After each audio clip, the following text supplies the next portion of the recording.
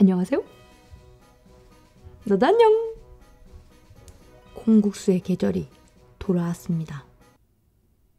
그래서 콩국수 시켰고요. 이거는 그 네이버에 제가 제일 좋아하는 콩국수집 있어요. 전주에 그 콩국수 맛집에서 배달을 시켰고요. 얘는 콩국수 하면 항상 제가 같이 먹는 닭강정류의 오늘 처갓집 슈프림 양념치킨 너무 먹고 싶더라고요. 그래서 이거 시켰고 슈프림 양념 치즈볼이라는 게 있더라고요. 그래서 궁금해서 시켜봤고 이거는 햇님 언니가 선물해주신 김치들입니다. 잘 먹겠습니다. 뭐부터 먹어야 되지? 일단 가볍게 슈프림 양념치킨 한 입.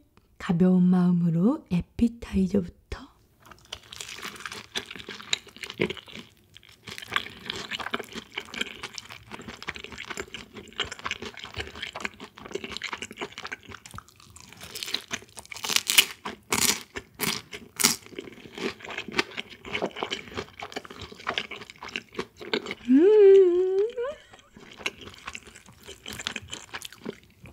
너무 예뻐.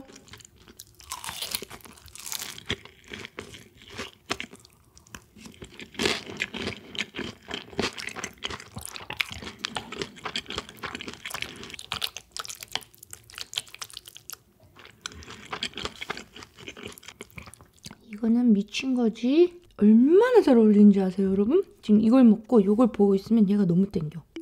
콩물을 듬뿍 묻혀서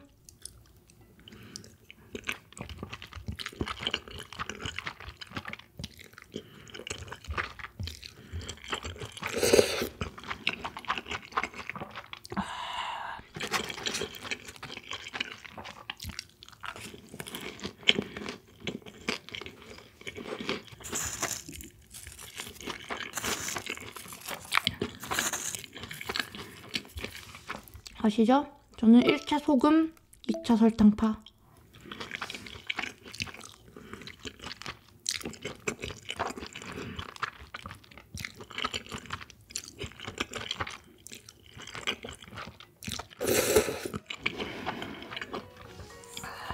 너무 고소하고 시원하고 혼자 다 한다, 야.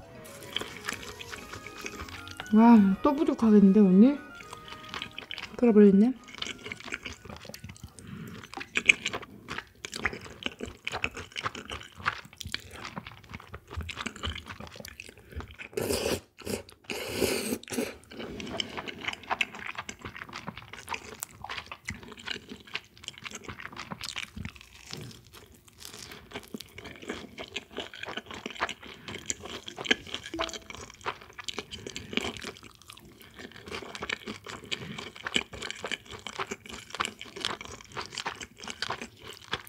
와, 진짜 김치만큼 잘 어울려요.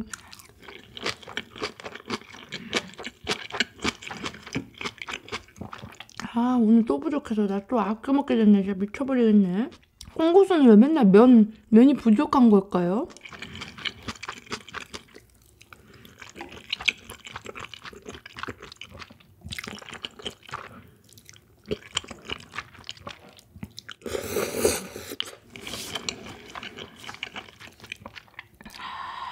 행복하다.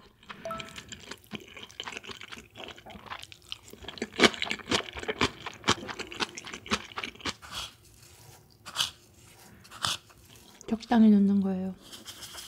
많이 넣어도 맛이 많이 안 나거든. 저는 콩국수에 소금보다 설탕파예요. 설탕파.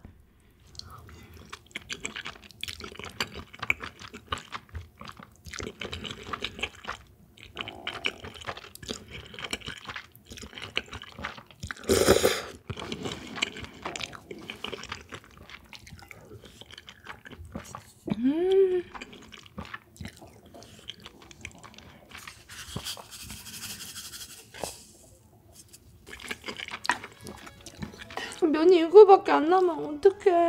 면 리필해야 될 것 같은데. 이게 제가 그 메르밀 진미집 콩국수 면은 원래 그 메밀면인데 저는 콩국수에 쫄면 넣는 걸 좋아해가지고 제가 쫄면을 따로 삶아 넣거든요. 근데 맨날 쫄면을 1인분 넣으면은 양이 적길래 지금 1.5인분 넣었는데도 양이 적네. 아우, 이럴 거면 그냥 2인분 넣을걸.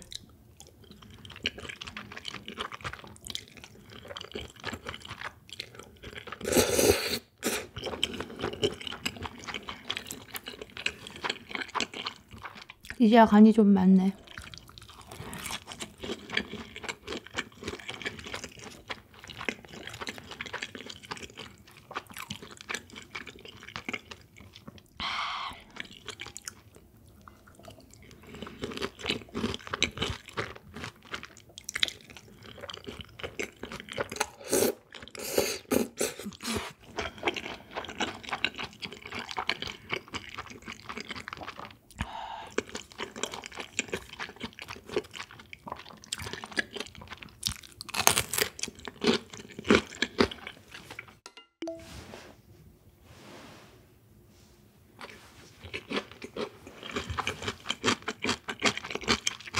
이거 진짜 안 되겠어. 면 리필해야 될 것 같아. 사장님! 죄송한데 면 좀 리필해 주실 수 있을까요? 무한 리필이라고 들었는데요. 여러분들은 꼭 잔뜩 준비해놓고 드셔주세요.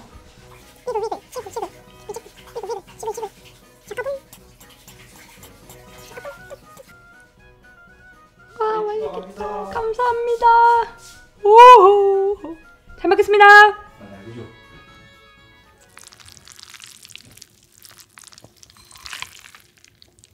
얘가 콩국수집 원조 면이에요, 면. 예쁘죠? 얘도 또 나름대로 예쁘지 않아요, 여러분? 아, 마치 느낌이 처음 먹는 것 같아.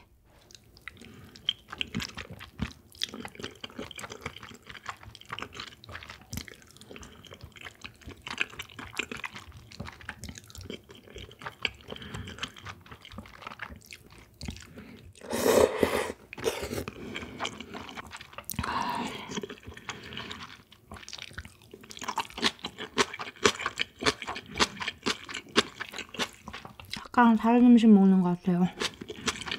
면 하나 바뀌었을 뿐인데.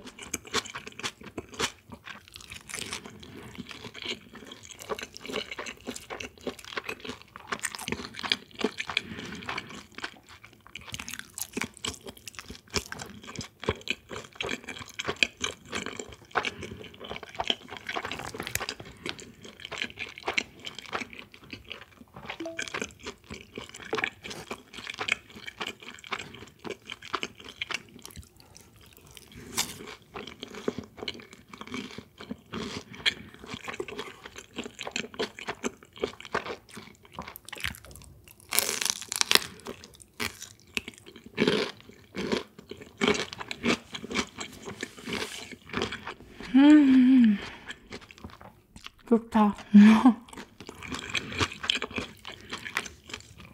아니 진짜 여름엔 콩국수예요. 콩국수 싫어하시는 분들도 많지만 저는 콩국수 진짜 사랑하는 사람으로서 여름만 되게 기다린다니까요.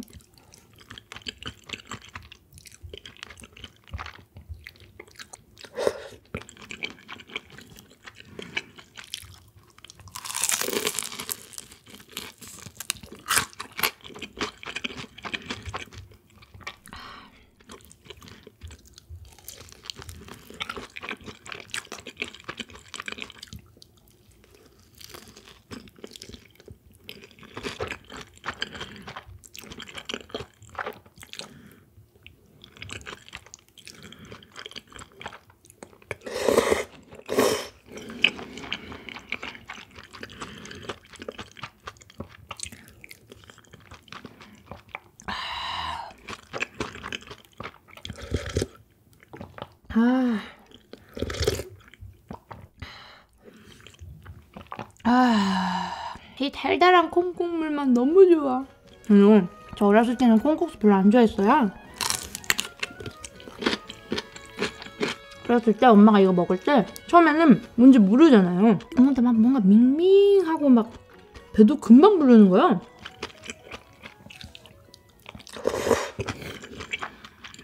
근데 어느 날 콩국수를 설탕이랑 먹기도 한다는 사실을 들어버립니다. 그러고 나서 설탕을 듬뿍 넣어 먹었는데 이 달콤한 게 너무 맛있어.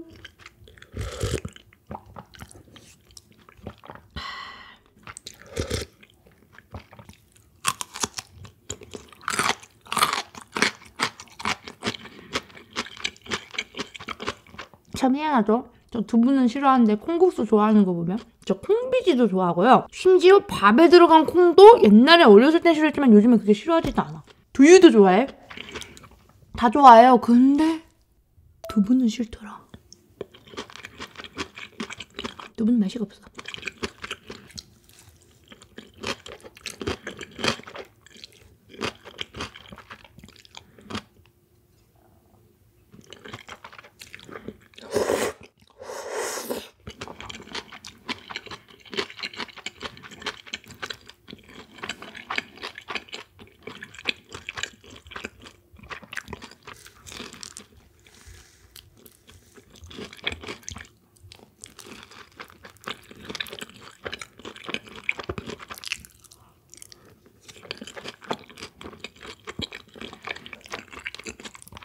와, 치즈볼 먹어야 되는데 손이 안 가네. 김치랑 이게 너무 맛있어서.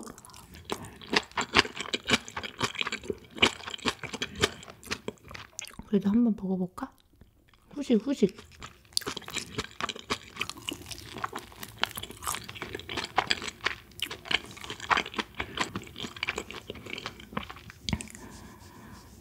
얘로 먹었을 때는 별로 안 달았는데 이 소스를 먹으니까 왜 이렇게 달게 느껴지지? 여기 위에 뿌린 가루 때문인가?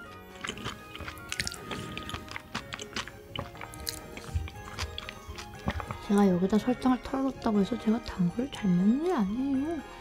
콩국수는 하나도 안 달답니다.